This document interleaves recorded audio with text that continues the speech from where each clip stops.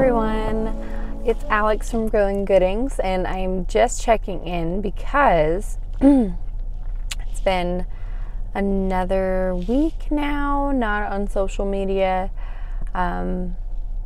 so I think it's been 3 weeks now, and I'm trying to gather my thoughts on where I stand. It has been super refreshing to not be on. I have enjoyed the freedom that has come from that, but I feel like I am still evaluating the purpose of it and whether or not it's something that I need to continue. And on my break, I decided to maybe do a little more YouTube stuff that is maybe it feels a little more less like time constricting, just because I mean Instagram is just so heavy on the algorithm and like having to be on stories all day and then be doing reels and doing feed posts, and I love all of that, but I'm just trying to figure it out, and I don't like mean people, so I am still processing that and what that means for me. YouTube, on the other hand, has been something I started a while back, and I wanted to kind of continue it and give it a little more attention, but I didn't know how to do that with Instagram. And so I'm hoping that taking this break, it'll give me some time to kind of like figure out YouTube and just maybe put out videos every couple weeks or a couple times a week, possibly, just because I'm so used to Instagram frequency, and YouTube doesn't seem to be that way.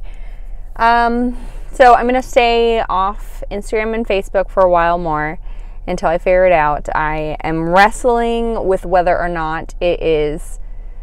a ministry from God that He wants me to continue with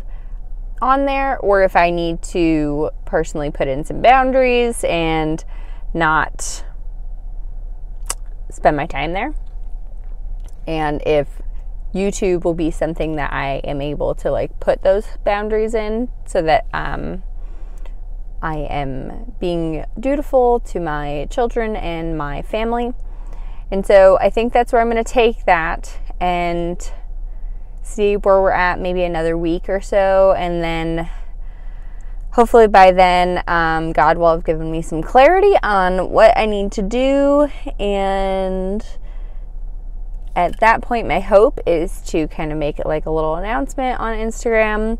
There's like 66,000 people on there, so I do have like a little guilt that I feel like I've left a lot of women high and dry, and that maybe I need to, like, once I have the clarity, can hop on and kind of give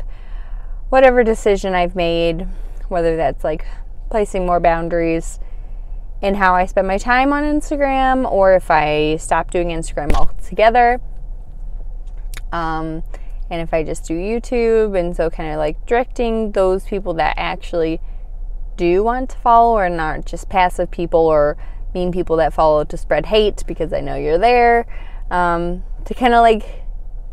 show them that this is where they can find updates on me. So that is what's going on with the social media break. Still happening, still processing and praying about God to like show me where I need to be